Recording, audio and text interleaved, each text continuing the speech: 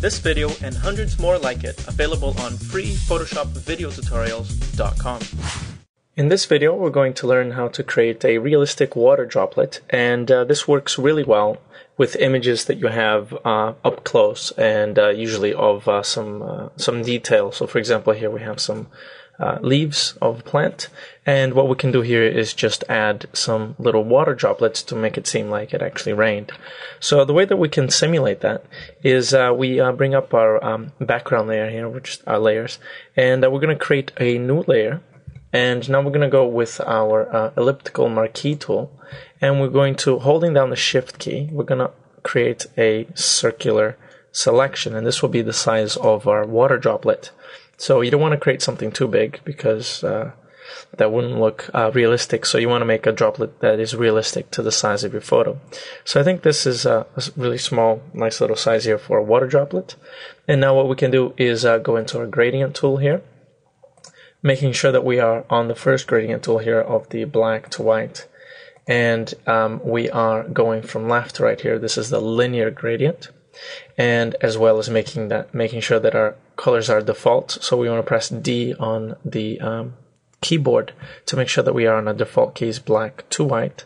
Now we want to go on the corner here, on the top left corner, and drag this down with a shift to the bottom right corner here, so that we're creating this gradient here from black to white. Okay, we can deselect now and change the mode of this layer here to overlay.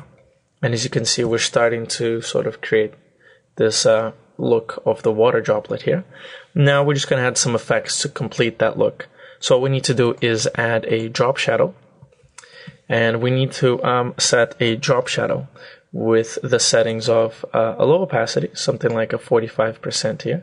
We want to set the distance here to something around 6 or 7. You can see that we're just changing here the distance here. We want something like 6 or 7. And we also want the size of 5 here. And we want to change the angle to something around 150 or thereabouts, so that it's something like so, right? So it's at an opposite angle to the dark area here of the water droplet. So we're creating a little bit of a drop shadow where it's lightest. Okay, now we want to go into the inner shadow, and we also want to set another setting. We're going to leave the opacity at 75%, the distance and the size at 5%, so we're just going to leave these basically as they are.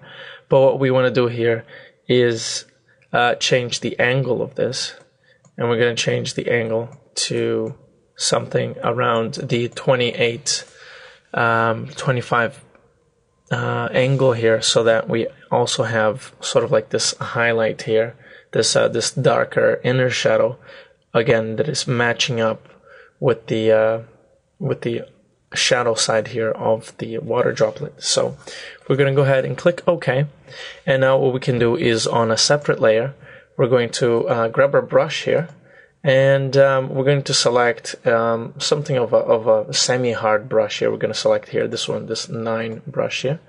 And I actually want to make this a lot smaller. And what we want to do is just paint it in with white. So having it in with white, we're just going to click once to create that highlight of the water droplet. So there we are. We have a water droplet here. Now I'm going to show you something else that's kind of cool. We're just going to select the 2 layers here and group them together. I'm going to duplicate the layer here and move around this this water droplet here, and I'm just going to drop it here. For example, I'm going to go back to our first group here, and I'm going to go into the actual layer here of the water droplet, and I'm going to make this water droplet a little bit more different now, make it seem like more of a water drop as opposed to just a perfect circle. And the way we can do this is by going into filter and liquify. Filter, liquify, and now what we can do, making sure that we have a brush size that is appropriate, so, and a brush pressure that isn't too big here. So we want something around in the 30s, we'll probably do. And now what you want to do is just click and drag and just shape that water droplet. So just make it, just play around with it, see what works best for you.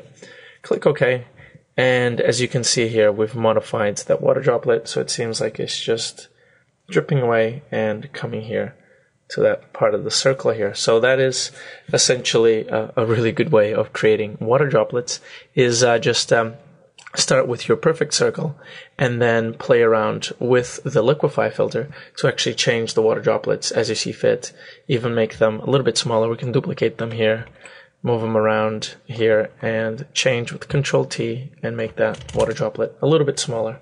So there you are, water droplets. If you enjoyed this video, show your support by subscribing, rating, and adding it to favorites. Leave comments on our website and we'll create even more videos that interest you.